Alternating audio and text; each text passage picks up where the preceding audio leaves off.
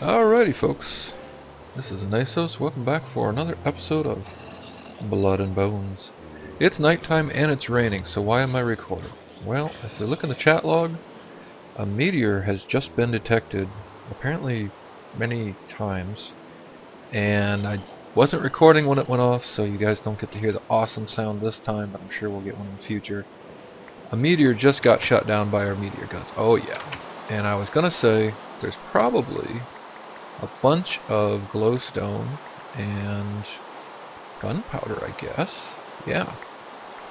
Laying all over the place right now because, well, that's just how it works. Alright, so instead of a big meteor somewhere, we now have chunks of meteor all over the place. So there's a piece of something. Here's some stone up here. There's a piece of lead right there, looks like. I saw somebody jump at me over here, so I have to be careful. Chunk of iron sitting right here. Oh, good. I need iron, actually. Yeah, you're... Oh. Ah! Go back inside. Go back inside. Okay. Oh, good. Morning's coming. Although it's still raining. Let's see. If I go over here... Yeah, I can probably get back in. Probably. Anyway, so the meteor guns worked. Oh, I just saw a remorse shot. Scary. Bad, bad, bad. Do not like remorse. Alright, so the meteor gun totally worked, and yeah, boy, it lagged the world for a second there, because it creates all those entities and drops them all over the place, so it takes a minute. So I have somebody breaking torches. Who's breaking torches, and how are you breaking torches? So the meteors, I mean, they drop blocks here and there, right? So potentially they could drop blocks in places that would let stuff get over my wall. Or I don't think they'll break like plants and stuff. See, there's nothing out here in the farm on plants. What torches are getting broken? Oh, I hear I think a tarantula somewhere. Yeah, there's a tarantula right down here. Let's see if we can get rid of him. Come on up. Two of them. No. Alright, hopefully they're stuck behind that little barrier there. Boy, talk about free glowstone. Look at this everywhere around here. Okay, so let me go run around, catch some stuff, pick up some glowstone and stuff here. I don't know what torches were getting broken. Now, I did just dig up this meteor over here and replace... Oh, that's what it was. Okay. Yeah, that's it. I just dug up the meteor that Ah, Remabra, Remabra, run, run, run, run, run. Okay, running away fast. Yeah, those things, man, those are bad. They do that rapid fire thing, and then... Why, I don't know why I opened those for Remabra. They do that rapid fire thing, and then they have the poison effect. So, even if you can avoid the purple magic stuff they shoot at you, you're likely to die from the poison anyway. Wow. Okay. Anyway, what I was going to say is I just dug up this whole thing. Remember there was a meteor there, so I just dug that up, replaced it with dirt, and there's actually a hole under it, and I put a couple torches down, so that's probably where the torches were getting broken. Alright, so let me, well, you know what? I got a good amount of glowstone here, and it's raining and crummy out anyway, so let's go in and work on what I was actually just getting prepared to work on and record. So, in the smeltery, I've put pig iron, which turns into steel. Again, not quite sure how iron turns into steel, but I guess it's pig iron, which is, you know, special. It's probably a thing I don't know. At any rate, so I'm getting some steel out of there. What I want to make, I'm getting ready to make some power, and there's a bunch of different options here. Some are disabled, some are impossible at this point. So let's take a look. So the furnace generator, if I hit R on this, it tells you about it, but there's no crafting recipe. The lava generator. Okay, we can make that. Well, it takes sanguinite smelter, and we don't have any sanguinite. That's actually one of the top tier metals, and very, very rare. Okay, well, ender generator, that ain't gonna work. Solar generator would be really cool, but it takes yeah, whatever that is, and that is from the end. So obviously we haven't been to the end. I don't have those materials. Can't do that yet. Anyway, so there's a bunch of generators. These are all from extra utilities. There's also the dynamos from thermal expansion. And some of these, let's see, steam dynamo works. Magmatic dynamo, again, takes sanguinite, so can't do that. Compression dynamo takes, well, we could do that, but these take fuel, and these take both like coal, you know, a solid fuel, plus water. And as you know, water is not infinite in this one, so I was not going to do that. At any rate, back to what I did want to try is I'm just going to start out with this survivalist generator.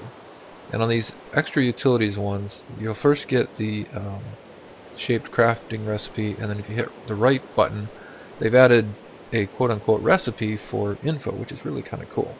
Anyway, this is very, very slow. This is only going to output 5 RF per tick, but it is 20 times as efficient as a normal like steam dynamo or whatever. So instead of well, it's going to put out power very slowly, but it's going to be very efficient at it. So I was just getting ready to work on this, and it's going to take a steel furnace, it's going to take some more red alloy ingots, it's going to take some more blocks of redstone. I was just getting to thickened glass. You know, it's going to take quite a few things, and I've got some stuff in my inventory. Let me clean up the inventory, let me get a few more things ready, and get a few more things cooked up in the old smeltery here, and then I'll be back and we'll craft that guy up and place him down. So, be back in a minute. Hey folks, back for just a second here. It's still the same day, still raining out here. And here comes an ant to kill me. No, don't kill me. I had 8 iron, and I was hoping to find one more from this meteorite, or meteor that got shot down. Because then I can put 9 in, and if I put 9 in the smeltery, I will get 2 blocks out. And I noticed this. There's a endstone meteor here, and I can't dig endstone yet, so I need a better pick, and that's another thing on my list to get done today for another reason as well. So I don't know when that one came down, but there you go. I'm half dead because I went outside to get that one piece of iron I saw at the house. There's one. And it fell in the water, so I jumped in the water, and there was a poison skeleton down there. Of course. Fortunately, I had some milk, and I was able to cure the poison, kill the skeleton, and get away. Barely. Okay, so that's the piece of iron I wanted. I just thought I'd show that endstone meteor is there. I don't see any end materials. Okay, you're not poison, but I don't really want to fight you right now. Yeah, and some peridot ore too. That's interesting. Didn't expect that in meteors, I guess, but sure, why not? So you can see this is just exploded and dropped materials all over the place. And another tarantula. I already killed one of these. Now their poison doesn't seem to be too bad. It's just poison 1, I think, and only lasts about 8 seconds or so. So obviously you're going to need some... oh, now it stops raining. Sure. Okay, anyway. Obviously you're going to need some armor and some hearts, gold hearts there, but not worth wasting milk on, I don't think. And it is definitely time to make armor once again, which is another thing on my list. Okay, I didn't actually get very far on preparing, so let me prepare a few more things, and I'll be back in a moment. Alrighty folks, back, and I think I've got all the pieces I need to make this survivalist generator. So let's start with the recipe. We're going to need a steel furnace, a leadstone energy cell, some copper, and some red alloy ingots. How do you make a steel furnace? You make it with an iron furnace and steel. How do you make an iron furnace? You make it with a bronze furnace and iron, bronze, copper, and regular. Okay, so many levels of upgrades. Take regular furnace, put the copper around the edge, make the mouse go the right place. Take the copper furnace, add bronze, take the bronze furnace, add almost your last 8 pieces of iron. I got 3 more after this. And add steel around that, and you get a steel furnace. I've also had this iron furnace I've been using to just cook things manually, so I'm going to upgrade that to steel as well, because I've got a fair amount of steel now. Alright, so what's next on the list? I already made the red alloy ingots. We've done that before. It's just redstone and iron. That's just redstone and iron, although there are other options as well. So let's make the leadstone energy cell, and I've already cooked up the... Oh, I didn't get lead. I should have some lead. Yes. I got just enough lead to make said thingy. Okay, so I made this, I made thickened glass, I made lead. This should, bam, leadstone energy cell frame. Nice. Oh, and that's just a frame. Okay, to make an actual leadstone energy cell, you have to then add Manyullyn and redstone conductance coil.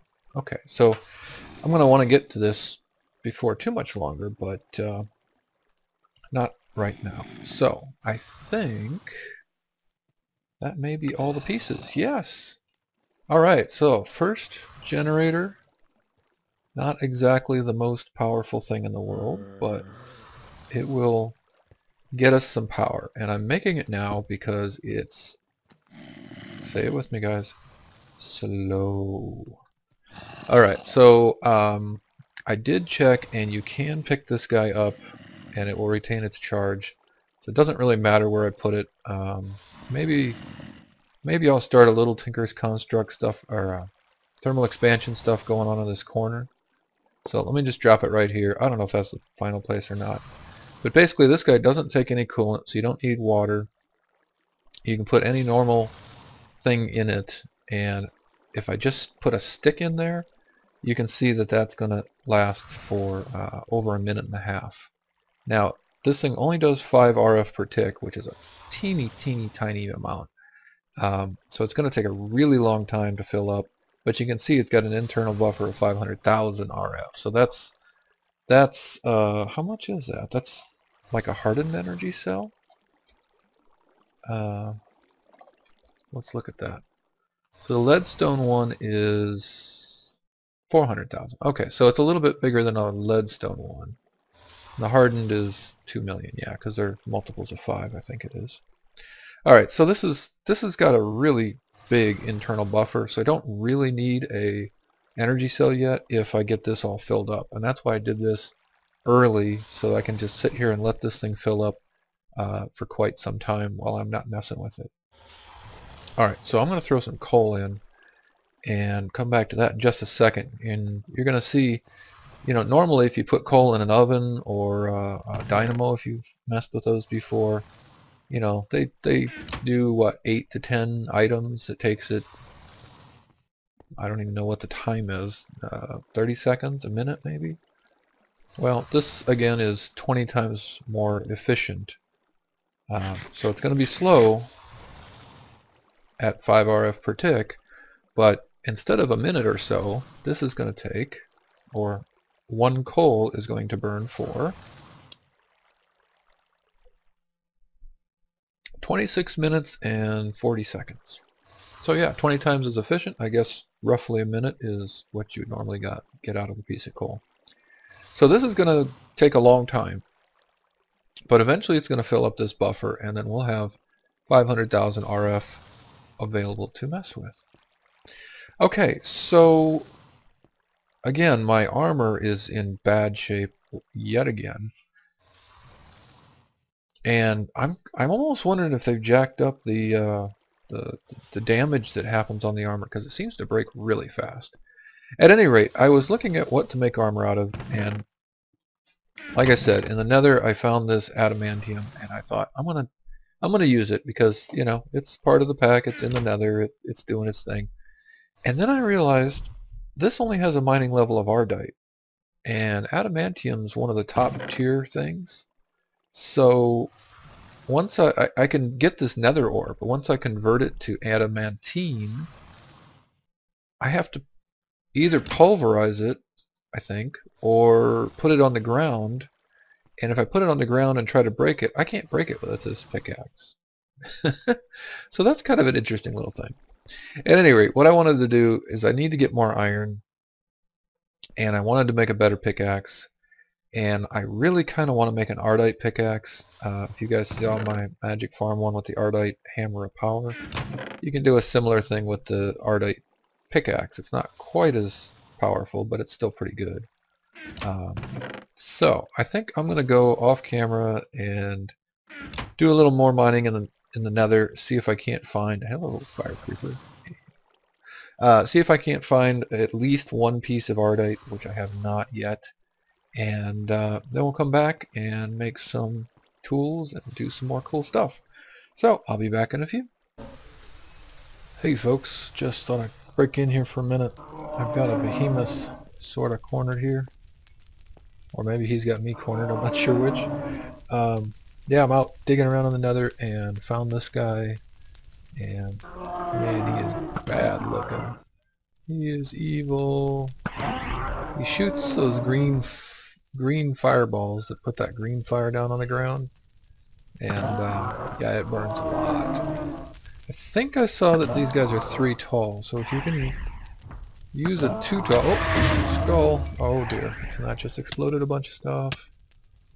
Setting me on fire. I'm hoping. Okay. Hey, stop that. Why am I burning so much? Well, it's the green burn, but I guess the explosion from that guy took off my absorption hearts, and then the fire burnt me down a bunch. That must be it. Yep. Okay, so back in here. Oh, some another redstone ore right there. You know what? I'm gonna do the carrot juice because I'm not that hungry and I need a few hearts here. So let's get a couple of hearts back. And these are unfulfilling, so that's not going to fill me up much. I'll be able to eat again later. Oh yeah, I did make a quick silver helmet. I needed a helmet. I'm totally out of iron, and that's what I had available, so I went ahead and did it. Alright, he's way over there now. I should be able to easily just snipe him off. Cool. Now let's get in here and see what we got. This is the other side of the glowstone that I went through a couple episodes ago? However many episodes ago it was. Okay, let's be sure there isn't another one. Yeah, I think it was just the one guy there. And I thought I had him in a pretty good spot, so I thought I'd go ahead and record that. So that looks pretty good, except that he doesn't appear to have dropped, well, anything, I guess. Oh, here we go. He dropped hellfire charges. Gassed. Fired from a dispenser or as a hellfire blast. Okay, cool. Not really sure what that does, but I'll find out. Seems like a good idea to know. Okay, so the other thing was, I was just going to show, I think Batch was doing this in his series. Seems like a darn good idea. Just pop a fire every once in a while instead of burning torches here in the nether, because netherrack will burn forever. And, you know, I honestly don't even know if lighting like that keeps mobs from spawning, but it sure doesn't hurt. So, alright, got some nether sulfur, some redstone. Ah, good, more pig iron. Silver, coal, some quartz over there. Oh, and I didn't get much else. I got sulfur. Oh, I did get a couple of adamantium and 3 ardite, which is exactly what I was coming down here for, although I only needed actually 1. yeah, so that's good for now. I'm gonna dig out all these ores and then probably head back shortly after that because it's scary and dangerous here in the nether, and I got the Ardite that I was looking for. Just thought I'd record fighting that behemoth because he was pretty cool looking. And that's it for now. Be back at base in a minute. Alright folks, made it back out of the nether, back to the base, and getting ready to make up that Ardite Pickaxe. Yeah, as you could see from my little bit of recording earlier, man, the nether is just not messing around. Even that one behemoth, I thought I had him pretty well cornered, and then out of nowhere the flaming skull comes in and explodes, and tell you what, when I got back to the portal, something had exploded there. I have no idea what, but my little area that I had kind of made out of cobblestone or whatever it was, stone brick, yeah, half of it was like, well, not half, a quarter of it was just gone. The portal was exposed, and then there was a place to fall out through to the lava, and I was like, wow, okay. So fortunately whatever had exploded there was gone, and didn't have to deal with it. At any rate, I did cook up one piece of that Ardite. I'm going to get a tool binding, a tool rod, and each of these take a half, and a new pickaxe head, and that's going to take a full one. So that's going to take one piece of Ardite ore to put this guy together. Now, some folks may be like, well, some folks may know what the deal is, but some people might be like, well, I'm looking at the sheet and Ardite doesn't look all that good, because you have to take into account not only the base speed, but the fact that this has Stonebound. And in fact, each of these has Stonebound II on them, and they stack. So if we take a look at this, and we see the mining speed is only 8. I mean, the mining speed on this guy is already 6, right? No big change there. But by doing this with all 3 pieces Ardite, and each one having Stonebound 2, which you can, there, if you hold shift now with the new tooltips, you get to see the max Stonebound bonus on this is 11.48. So the more broken it is, the faster it's going to mine. And if we get it in it, and you get a pretty big bonus right off the bat. So I don't need it completely broken. I mean, you do to get the maximum bonus, but we're going to get a good, 8 to 10 bonus when it's like maybe half broke, half dead. So at any rate, this is going to give us a Ardite pick. And now this guy can level Ardite, but that's because he can mine Ardite because he's already got boost XP on him. Does it show that? I don't see that. This one's going to start out at Ardite, and then once I get that boost XP there, 0281, once I get that guy up to boosted, then this guy will be able to actually mine cobalt. So just to demonstrate real quickly here, and it's going to take a lot more than this, but just as a super quick demo, if we take a look at this, the current speed is 8, and there's no bonus, right?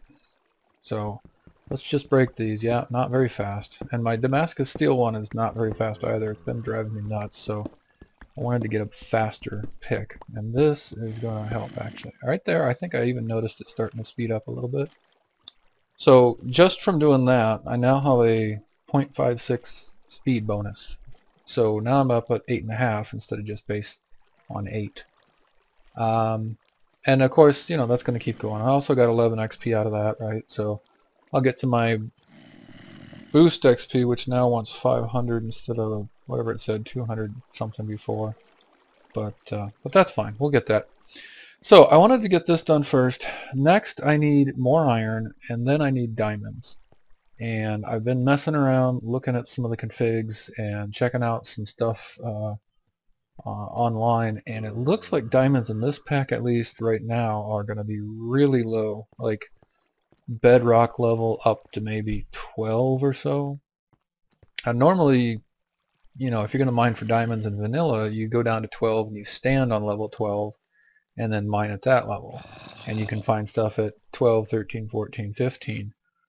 In this pack, I think 12 is the top level that you might find them, pretty much. So, so yeah, I'm going to have to go down really low, and that's going to mean mining down there with the red gas and some green gas, but more red gas, I think. And even if you get down into the bedrock where it's exposed, that generates void gas, which is nasty stuff too. So I think next episode I'm going to start working on some of the Glenn's gases stuff and some of the lanterns and some ideas on how to mine a little more safely down at that level, because going down there with torches is going to be a bad deal right off the bat.